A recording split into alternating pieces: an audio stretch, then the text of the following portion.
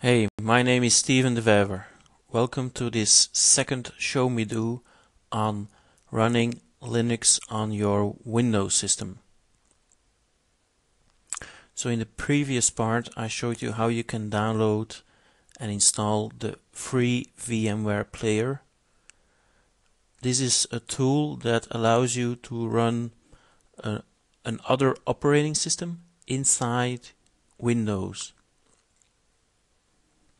Now in this part I'm going to show you how to download and configure VMware so you can run Knoppix on your Windows system. Knoppix is a version of the free Linux operating system, and it comes with a whole set of tools and software ready installed and ready for use. Now Knoppix comes in the form of a live CD.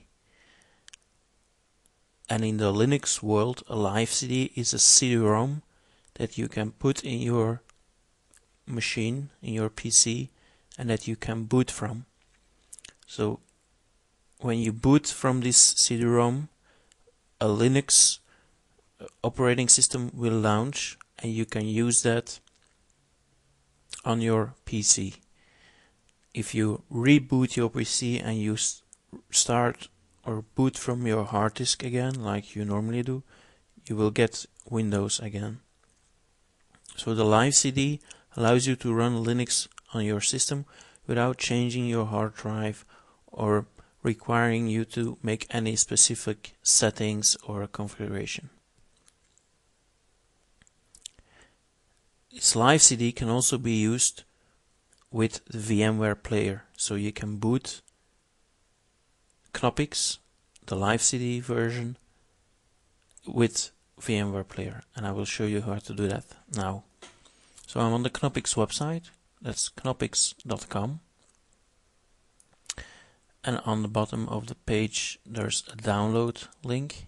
I click on that, and here is a list of mirrors, so you can choose a mirror that's close to you. Now as you can see, there's a lot of German download sites. That's because Knoppix is mainly being developed in Germany.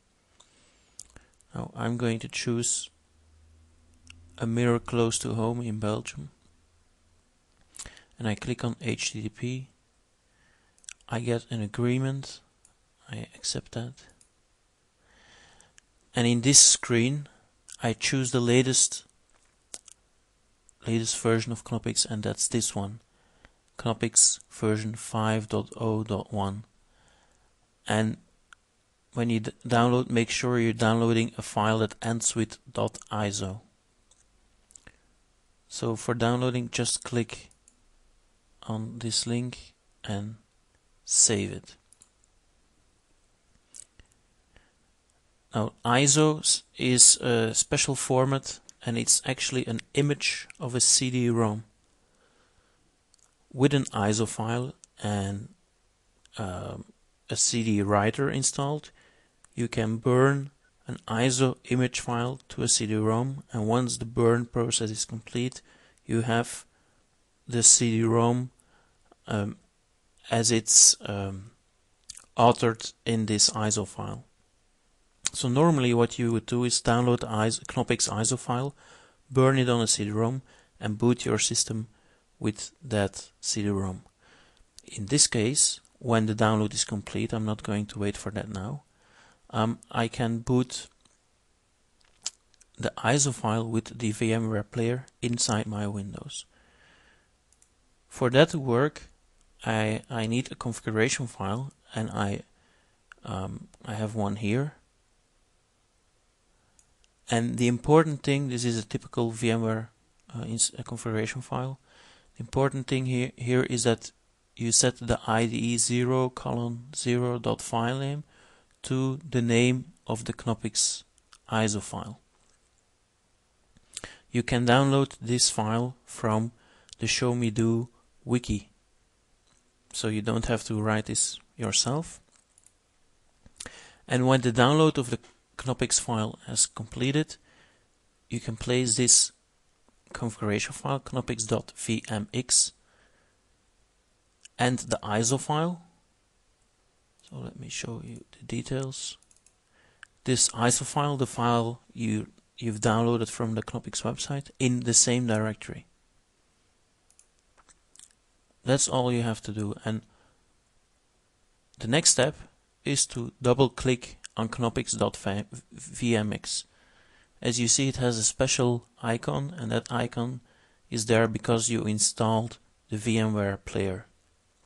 If you don't get this icon when you download this file from the Show Me Do wiki, then maybe your VMware player wasn't installed correctly. So I just double click on knoppix.vmx and I get this VMware screen. And as you see, VMware is actually a PC inside the PC. It's called a virtual PC or a virtual machine. I get the Knoppix 5.0 boot screen, and it says please hit the enter key to start Linux from CD. Now the CD in this case is the ISO image, but the result is as if we burned a CD and put it in our CD-ROM drive and booted from it. So I waited long enough. I don't have to press enter, and the screen gets bigger now, but I'll resize it so that you can see it. So what you see is the boot process for typical Linux boot process, and it's the Knoppix live CD that is starting on inside VMware. So it's detecting my hardware, my CPU. It found my USB and my FireWire inside my PC, and it's now checking other devices. It found my mouse. It found my Ethernet card, and it continues to boot, and again the screen becomes bigger. I'll resize it.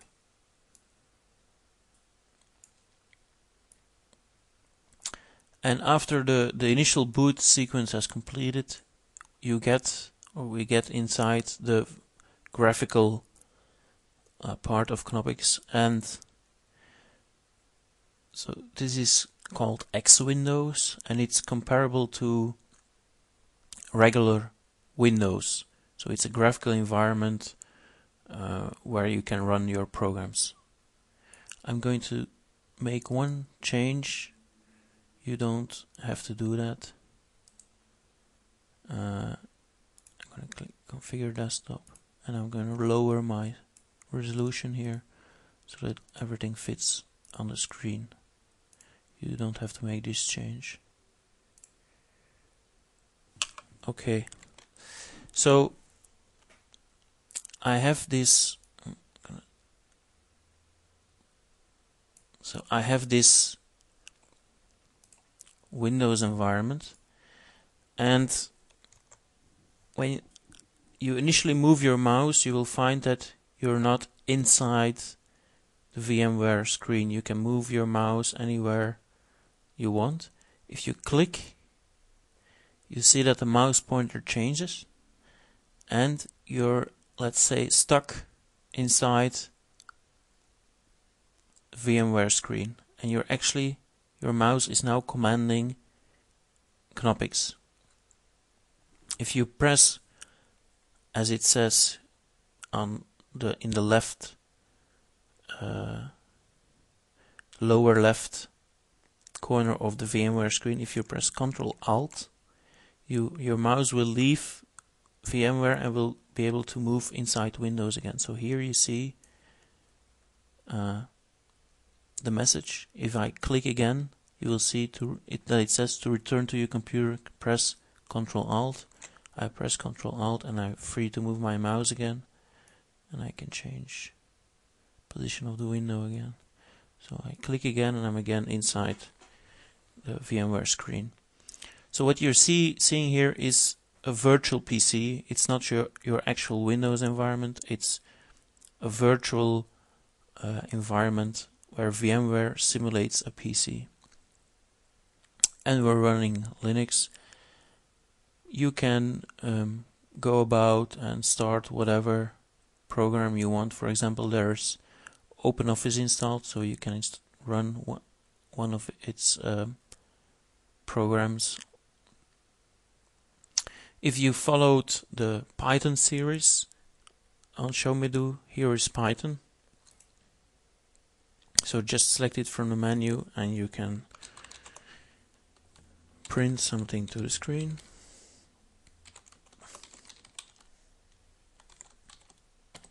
Like that, and pressing Ctrl D will exit.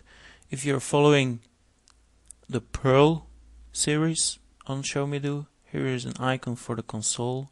Just click on it, type Perl, and you again can print the hello world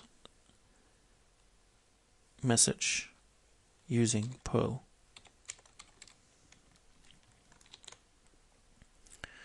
And just click the close button icon here or just type exit. So congratulations, you've booted your you've booted Knoppix inside VMware. Now if you want to close VMware, you can either click, and I'll show you. So you press Ctrl Alt together. You can click here in the top right corner of the VMware screen, and this will passivate your session. So what will happen is that VMware will write everything that's in the memory of this virtual machine to the disk, and if you double click on the same file again, on the knoppix.vmx file, VMware will reload your entire session and you will end up here again. I advise you to do that if you want to continue using Knoppix and you don't want to lose your settings or some changes you made. You can also open this menu, choose Logout and say Turn off computer. I'm not going to do that. But remember, you're inside a virtual machine that booted a Linux live CD, so you're not writing anything to a hard disk. Any changes you make are only in the memory, so when you shut down Knoppix, you will lose the changes you make. Next time you boot, you will get the original configuration again. So that's it for this Show Me Do. If you have any questions or you want to learn about something specific while using VMware in combination with Linux or Knoppix, then please leave a message on the Show Me Do website, and maybe I can cover that or your preferred topic in the next part. See you later.